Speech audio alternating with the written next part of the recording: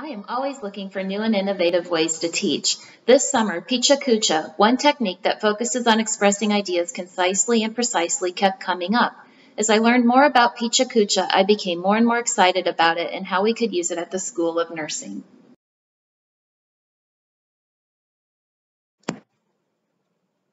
So what is Pecha Kucha? Although it sounds like my son's favorite Pokemon, it's not Pikachu. Instead, it is a presentation style that started in Japan when a group of designers gathered to meet, network, and show their work in public.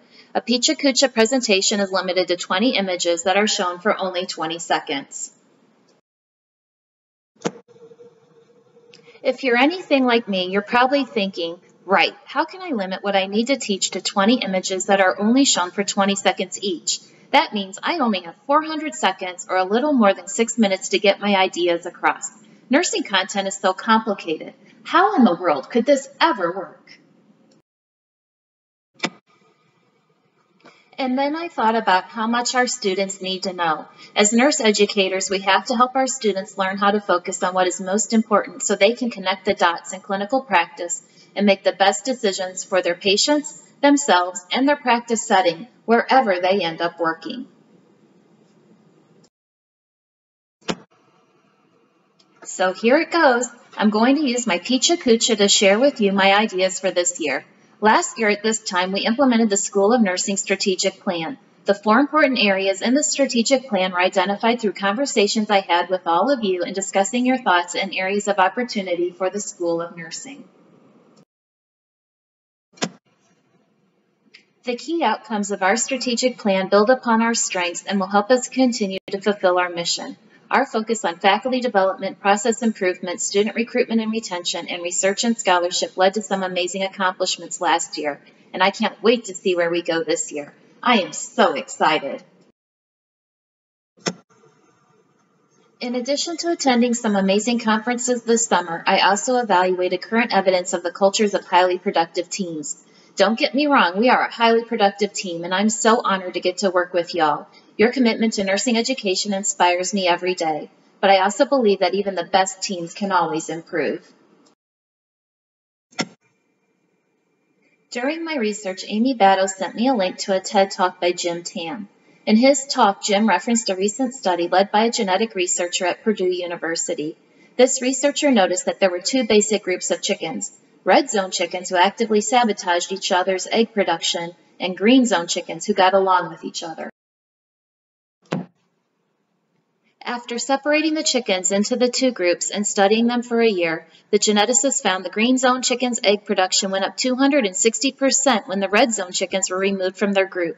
The red zone chickens literally pecked each other to death. The results of this study directly translate into the world of higher education.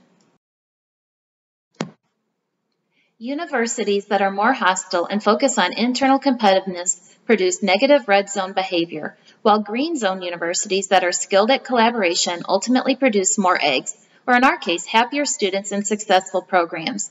Increasing collaboration improves trust, cooperation, and just makes work a lot more fun.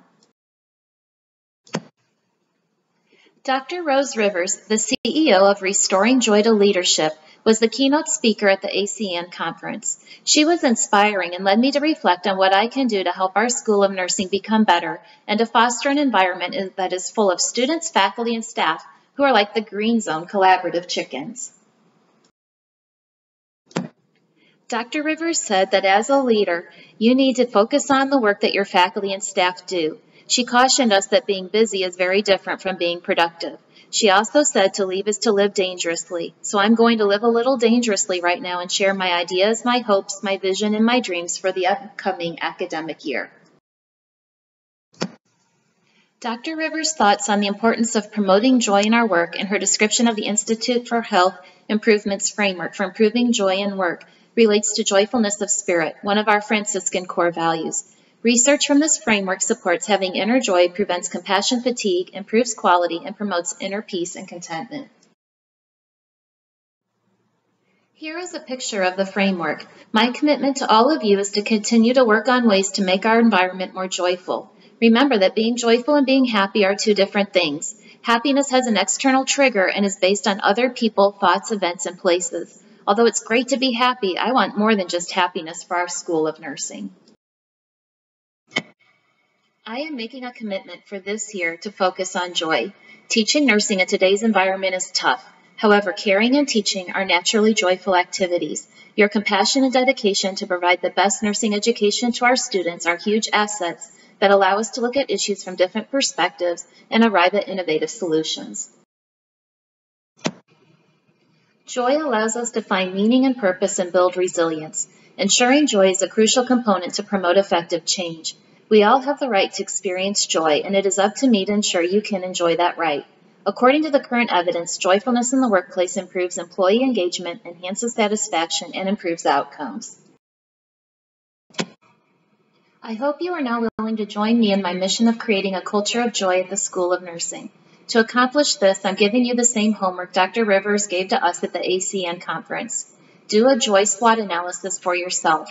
Look at what is inside of you and reflect on how you have become your best cheerleader or your worst enemy in experiencing joy. Remember, what we tolerate, we encourage. What we accept, we teach. What we permit, we promote. Are there any behaviors or actions that you have been accepting in yourself or others that have promoted an environment that is not joyful? What can you do to change or promote joy in your classroom, among your colleagues, within the school, and more importantly, in your own life? The responsibility to encourage and promote joy at our School of Nursing lies with me. But remember, joy comes from within. So I'm relying on all of you to ensure that we foster an environment that encourages teamwork, collaboration, and respectful dialogue, that has open lines of communication, and that is a fun and productive place to work. What do you do that brings you joy? Have you been taking the time to take care of yourself and do the things that make you joyful? If there is something that is keeping you from experiencing joy here, please come see me. I'm here to support you. If we work together as a team, I'm convinced that we will cross that finish line with our arms up, having not only a successful year, but more importantly, a very joyful one.